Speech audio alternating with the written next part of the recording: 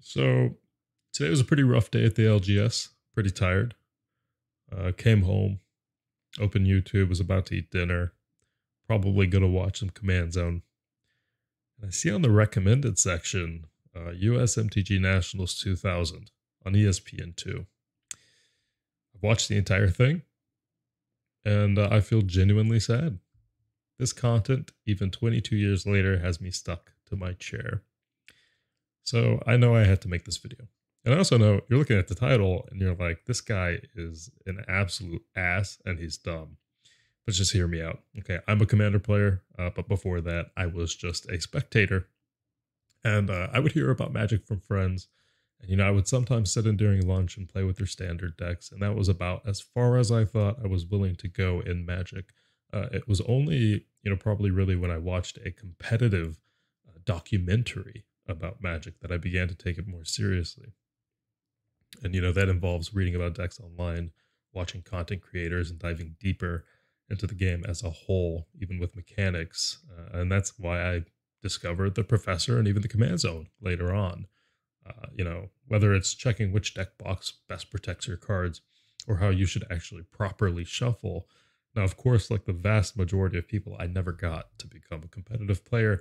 I ended up a casual, and I would play weekly at my local game store with friends, and I was totally okay with that. All right, that's no issue. I think we're all fine with being a casual player, but it was always fun to read articles about tournaments and to have that small little feeling that maybe someday I'd become the best MTG player in the world.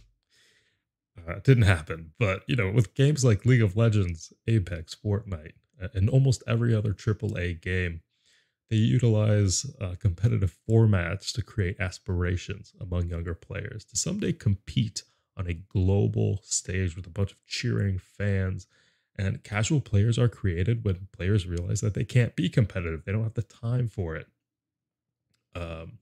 The footage in front of us, we've all probably seen it, the ESPN Magic footage from the late 90s and early 2000s. It was exciting and new and fresh and competitive. You could even buy world championship decks with the exact same lists as players like John Finkel and Brian Selden. Even though they're gold bordered, they would give you a chance to play the same deck card by card that the pros would use to win the MTG World Championships. And it would even have the city on it, Brussels, Tokyo, Seattle, Berlin, right? It was global, exciting, and the excitement during some of these matches you've just never seen again. Now, Commander is a casual format, and it has become a cash cow for Hasbro. And I honestly think that's a scary and dangerous environment to be in, where casual players have become center stage. The pro scene for MTG that we once knew is almost entirely gone. I think they just put back in the Pro Tour. There are still RCQs and World Championships, but this billion-dollar brand has probably committed less money to these events than they have the new Post Malone secret layers, which is crazy. Every player and every new player needs someone to look up to. It's TSM for League of Legends. It's FaZe Clan for Call of Duty. And for Magic, that's the issue. We don't have anyone that we can name. And I don't want to be a huge pessimist, right? And there is a lot of time for this to be fixed. WOTC is recording record profits, and they let us know that they intend to double these profits again. So let's double the competitive payout. Let's double the amount of coverage. Let's double the marketing budgets for the competitive events.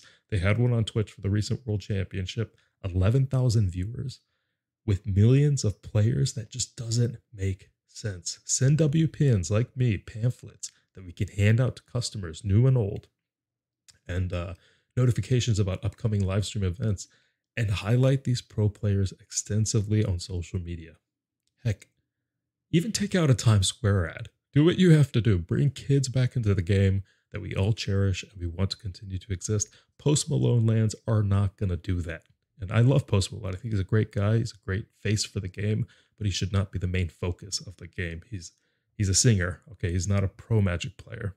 And people are not going to look up to him as a Magic player. They look up to him as an artist. An exciting broadcasted large prize pool event on Twitch, and also hopefully streamed on YouTube, would be mind-blowingly successful. Don't reach out to Mr. Beast or Post Malone. Just invest in players like Seth Manfield or Jan Merkel or Nathan, the most recent first place world championship winner and make them idols for us to want to be. That's my take. I don't hate Commander. I love Commander. I play it every week. I just want the game to get better, and I don't think Commander is the format that makes Magic grow.